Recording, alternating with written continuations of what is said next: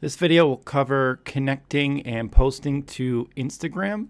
So in order to connect to Instagram, same as other connections, you come into the Connections tab, click on Connect Profile, and then you can type in the username and the password for your business Instagram account. And do want to make that note that it'll only work with business Instagram accounts and not personal accounts.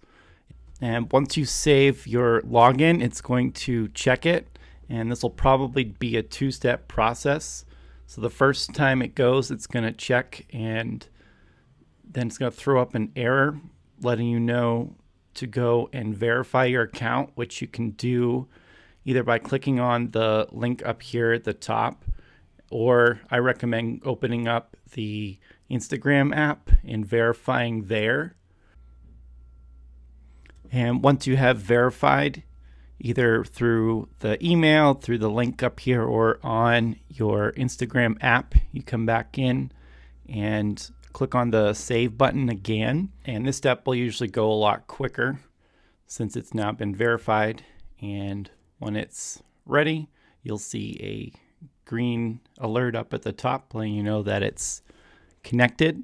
If you happen to see the same red alert again, it just means that you might need to go and try and verify one or two more times. And I would say that if after 2 or 3 times it doesn't work, give it a rest for an hour, then come back in and try again. But once it is connected, when you want to post, just like posting any other image, you go into Social Media tab, Custom Post, and then when you choose the post type, you would choose an image. Then you have a message field where you can put in some text if you want to. You can put in your hashtags if you need to post hashtags along with the image.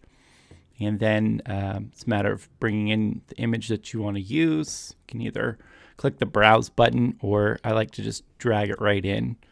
And then you can scroll down here, and if you're posting to Instagram, you can choose the type, either timeline, story, or album. And if you want to do an album, that'll let you upload multiple photos at once as a group. Otherwise, timeline's the default. And then from there, same as everything else, you can check it off to repeat it. And then under post to, you would check off the account that you want to post to. And if you happen to have other accounts like Facebook, Twitter, you can post to them all at once. And you can either post now or choose to post it later. And that should be it.